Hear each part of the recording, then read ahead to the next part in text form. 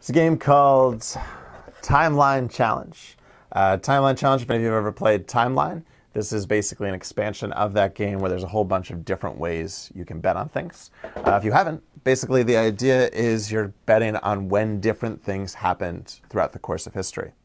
So each one of these cards, which will go in this pile right here, refer to different things. This is the invention of the spade, the death of King Arthur, the assassination of Julius Caesar.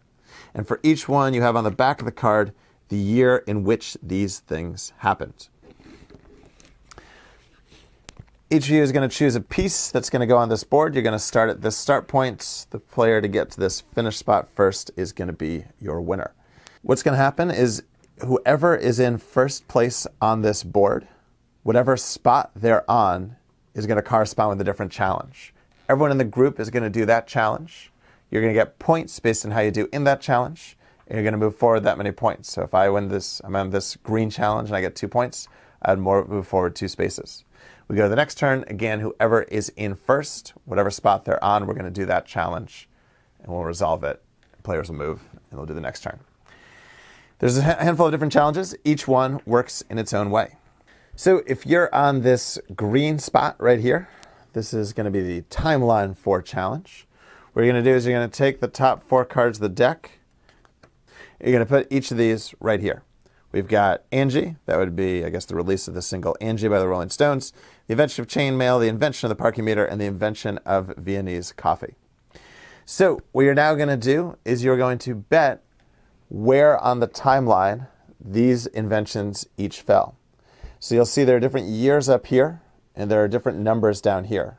So if you think something happened between negative 500 or 500 BC or BCE and 850, you would put 1. If you think it happened between 850 and 1300, you would put 2. So each number corresponds to the different range, and you want to guess which range each of these cards falls in. Everyone's going to have one of these boards right here, and they're going to use this board to enter different numbers, and the numbers that they enter are going to be basically how you resolve each challenge. And you'll notice each board has a symbol that corresponds with the symbol here. So for example, you're going to bet when was Angie released? So if you think it happened after 1970, you would bet 9. So let's bet 9 for that one. Then you've got the invention of chainmail. Let's say you thought that happened in thought that happened in 1400. So between 1300 and 1600, we'd put 3. Say you thought the parking meter was invented between 1930 and 1970, you'd put 8. And let's say you thought the invention of Viennese coffee, let's say you thought that was between 1600 and 1750, so you put 4. So everyone's going to make their guesses. Then you're going to turn over the cards and reveal the answer. And each one you get right is going to be worth a point.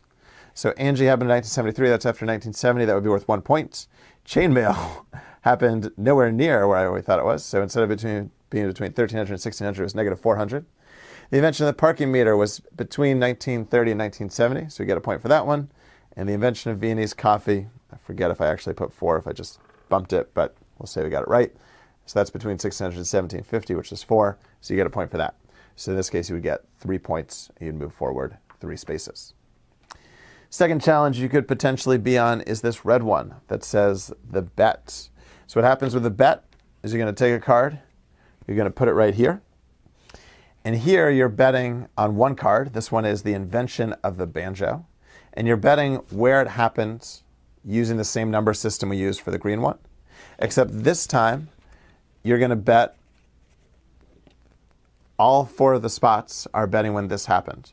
So if you think the banjo was invented in, I don't know, maybe it was in the 1500s, maybe it was in the 1800s, what you could do is you could put 1 bet for the number 3, so that's between 1300 and 1600. You could put another bet for the number 4, between 1600 and 1750, and another bet for 5, between 1750 and 1820. And then maybe you want to bet for number 3 again. Because what's going to happen is each one of these that's right is going to be worth 1 point. So if you were feeling really good about your answer, if you thought it was between 1300 and 1600, you could set all of these to 3. Or if you wanted to spread out your bets, you could bet on a few different possible answers. And again, however many you got right, you're going to get that many points. So again, in this hypothetical example, the invention of the banjo was actually invented in 1764. that would be number 5 on this board. Our hypothetical person bet on 5, so they would get 1 point. Another challenge you could potentially get is the split. And how each of these works is actually spelled out on this card right here. What you're going to do for the split is you're going to deal 2 cards. We've got the first performance of the modern circus and the invention of invisible ink. And you're going to bet, you're going to put basically how many years you think elapsed between these two. It doesn't matter which one happened earlier and which one happened more recently. But let's say you thought there was a good 420 years between them.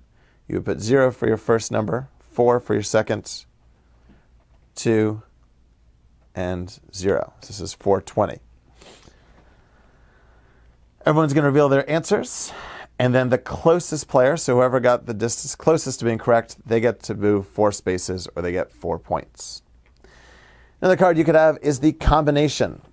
You've got 4 cards. You're going to put them on these purple spots. The invention of bleach, construction of the White House, the invention of the metronome, and the invention of cement.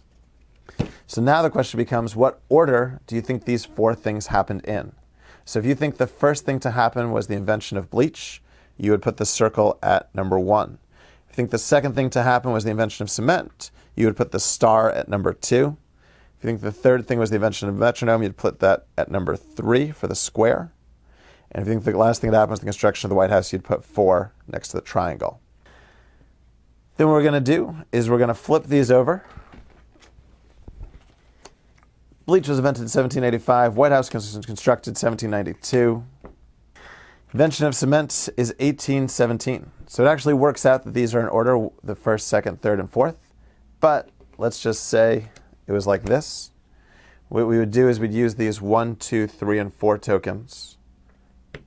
And we'd sort these by order. Like that. So that way we can see which ones are right and which ones are wrong. So this means that if you put 1 for the square and you were right, you'd get a point. If you put 1 for the circle, that was right. If you put 3 for the circle and you were right, you'd get a point.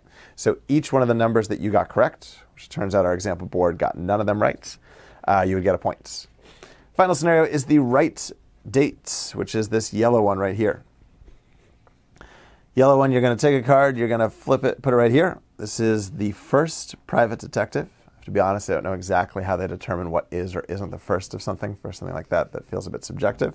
But the first private detective. Everybody then takes their historical board and they enter what they think is the right date. Let's say you think the first historical detective came on the scene in 1232. This is the one challenge where you're going to use this plus or minus symbol all the way over here. If you think it was in the Common Era or AD, then you would use the plus sign. If you think it was before that, you would BC or BCE, you would use the negative sign. You're then going to flip over the card. This one is 1833.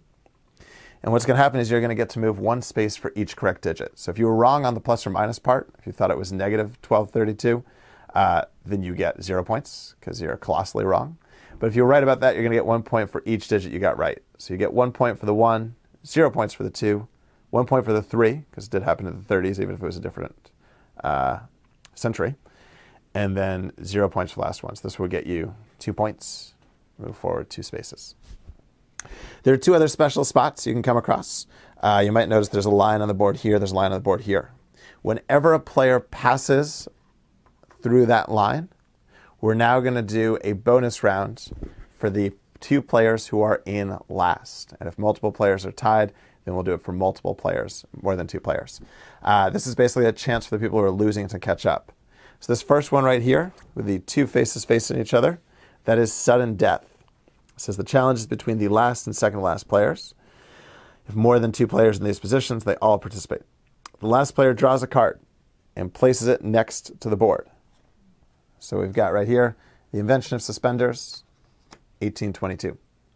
Next player draws the next card.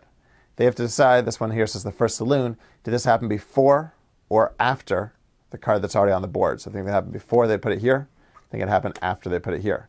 So they thought it was before we flip over the card. They are wrong. That means that they're eliminated from the game. We get rid of this card. If there's more than 2 players, then players keep on doing this until we're down to just 1 player.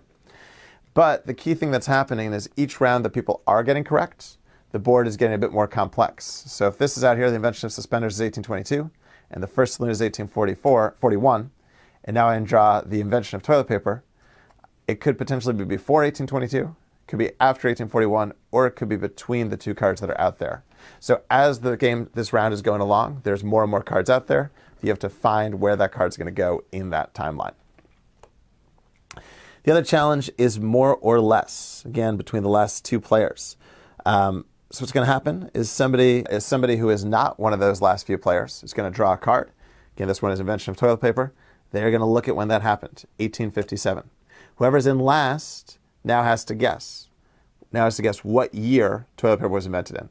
Let's say they guessed 1900.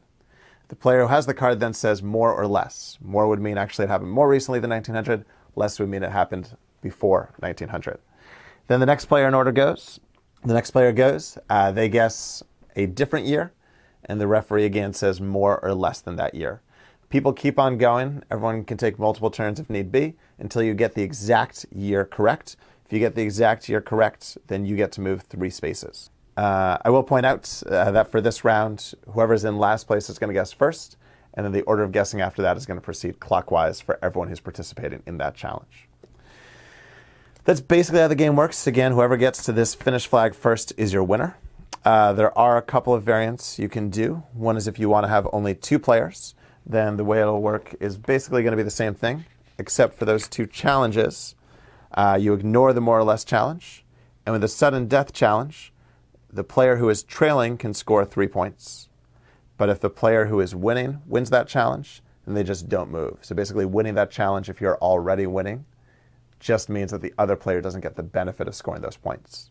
The other option is you can play this game as teams. So if you're playing as teams, the teams can discuss whatever they think is the right answer before they submit that as their answer.